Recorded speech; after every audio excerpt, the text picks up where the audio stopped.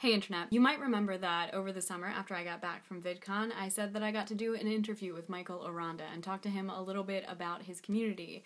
I still did that, and I've had this footage on my computer for quite a long time, and I decided that today I would go ahead and share that with you. Before I roll the interview, I guess I just wanted to give a little bit of background. For most of you, you guys know that I am involved in the community that surrounds the What I'm Doing Right Now vlogs that are created by Michael Aranda and his production studio, Cinema Studios. I started watching these videos a little bit more than a year ago, and a little bit less than a year ago I started to get really involved in the community, and in my opinion, it's one of the best communities here on YouTube. Everyone is really kind and welcoming. It's a community unlike many of the ones you will see, in that when you go to the videos you see hardly any negative comments, and everyone just wants to interact with each other. So I decided that I wanted to get the chance to talk to Michael and see what his insight was, why he thinks that the community is the way that it is, and how it all started. So without further ado, here's what Michael has to say about his community. Hi guys.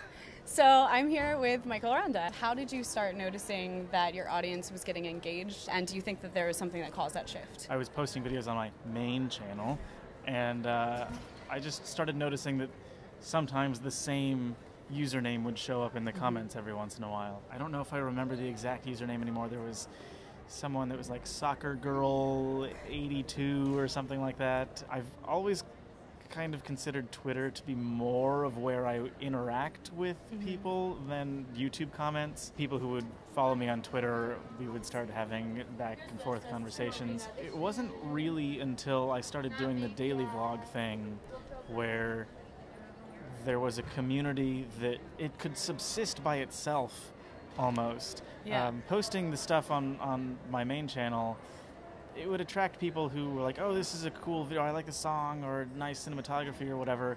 But the daily vlogs started bringing in the like running inside jokes that everybody latches onto.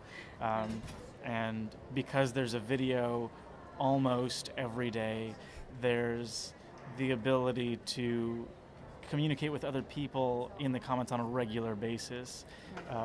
You know, on the daily vlogs now, Steve is always there thanking whoever helped bring that episode to fruition. Someone will comment on something in the video, and someone else is right there to jump in and give their 2 cents on it. I don't remember that kind of thing happening before the daily vlog existed. There are a lot of people who came to know who I am because of my association with Charlie McDonnell. So when I flew out to do the Chameleon Circuit album with him, a lot of people were seeing me for the first time, and at that point I sort of had a purposefully vague internet presence. Like it was, I don't know if it was just me being afraid to let people in to like get to know me or whatever, but I did maintain this kind of like mysterious person. I think that was probably a barrier to the kind of social community interaction that we see now, whereas I'm much more comfortable just saying whatever to the camera and showing whatever on camera. What do you think has contributed to the very high engagement of the community, but also the overwhelming positivity of it? That is kind of a big question mark for me, to be honest. To a certain extent, I believe that a content creator who is loud and rambunctious, I feel, is likely to attract people who are loud and rambunctious. Right. So because my personality tends to be a little bit more understated and mellow, I think that just kind of attracts that kind of person. I was on a panel yesterday where one of the questions that came up to the panelists was, how do you deal with hate comments? And I just didn't say anything to that answer because I was like, I mean, like, maybe once every 6 months some random person will show up and say something mean, and, you know, there's a good chance I'll just take what they said and put it on a shirt and sell it. If someone is watching this not understanding what that means. Someone wrote me a very long email critiquing my life decisions, and I took one of the lines out of that email and put it on a shirt because it was funny, and I probably is my most best-selling shirt product to date. I wonder if this person, whoever wrote that, knows. I do feel bad a little bit, but only a little bit. You shouldn't feel bad at all. Do you feel like it's necessary for a creator to interact with their community? Do you think it's a responsibility that you have? No, I don't feel like that should be anybody's responsibility. There's a a YouTuber who's very popular in the gaming community who goes by the name Total Biscuit. He was the recipient of some not very nice attacks or whatever, so he kept distancing himself. And I think at this point he's just sort of entirely sworn off social media. So he doesn't interact at all whatsoever with the people who consume his content. But on all platforms? I believe that's the case. Okay. I can't say with 100% certainty, but I think the thing was, he's also dealing with, he was diagnosed with terminal cancer. So like the doctors are like, you only have 2, 3, whatever years to live. And he was like, I want to spend that time not stressing out about hate comments or whatever. I want to spend the time with my family. So he's making these videos still, but he's kind of just focusing his social energy on his friends and family and his real life. But all that said, there is still a very avid community of people who watch his content. And I think you couldn't look at that group of people who watch his videos and follow him on Twitter and are a part of his subreddit and watch them interact with each other and say that's not a community. You couldn't do that. So the final thing, there was a question of what you would like to see from us. Is there any like sort of dream thing that you would like the community to be a part of or do? Oh boy. I mean, if we're talking about like ultimate dream, then everyone would just go out and convince everybody else to watch my videos. Right, okay. So go watch his videos. The problem there is that the videos that I spend the most amount of time working on are the daily vlogs. Yeah. And daily vlogs have what I call a very high barrier to entry. On SciShow, a show on which I'm a host, you don't have to care who I am.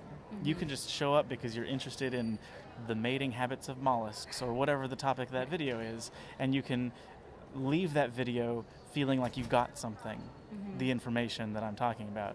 Again, not having to care whatsoever about who I am. With a daily vlog, you have to care a lot. And it's not only like, it's not really the kind of thing where you can dip in and peace out for a little bit and then come back later. You will have missed a lot of things that have happened and new inside jokes come up. So there's a high barrier to entry and kind of a high level of energy commitment to continuously be a part of a daily vlog community. That's a lot to ask of people. Yeah. And so I spend time stressing out about, like, should I be pouring this much energy into something that is hard for people to get in and stay in, or should I be focusing more on the kind of stuff I did on my main channel when that was more the focus, that it has a little bit more wide audience appeal. It's more about just the art of it and the music involved, and of course all of that stuff sort of bleeds over into the way that I do my daily vlogs. But with the main channel stuff, the focus is less on me and more on the things I'm making. So the pine... To answer your question, I don't know. I'm sorry. I just did an interview with YouTube in there, and they were asking like what cool things I've seen my community do without my involvement. And one of the more interesting things that I've seen is I have this Minecraft server, and so people who watch my videos can get on this Minecraft server. And I sort of recently, a few months ago, found out that 2 people who met on that server are dating. And that just blows my mind, that because of life choices that I made, there's a romantic relationship that exists somewhere in the world. That's weird. Yeah. It's cool and crazy. I have these pipe dreams or fantasies about leveraging community to do things similar to what we see Hank and John do, like bringing a sort of community service aspect to the community. I really believe in the idea of leaving the planet a better place than the way that I found it, and I've been let's use the word blessed to have a voice that people like to listen to and to have ideas that people like to listen to. So if I can use that to help motivate people to do good in their local communities, then that would be awesome. I don't know exactly how to get there from where I am right now, but kind of feels like maybe we're on the way. Yeah. Yesterday at my panel, someone asked about my getting stuck in Paris thing. And so like without this community that's grown around the content that I've made, I would have had a harder time in Paris because it was a community member who offered up their home for me to stay in while I was stuck in Paris. Yeah, that's just mind-blowing. We can end this here. If you would be interested, would you like to give some sort of thing that you would like to say to the community? Make good choices. Always great advice. All right, well, thank you so much for doing this. Yeah, thank you. I really appreciate it. No problem. Thanks. See ya. So there we go. There's the interview. I am sorry that it took me so long to share it with you. If you are interested in seeing more of what Michael does, you can go to youtube.com/whatimdoingrightnow. I will leave the link in cards and descriptions and all of the places. Thank you guys so much for watching, and I'll see you all later. Community and kind of his input. We are attracting stares. You'd think this would be a thing that you'd be used to seeing.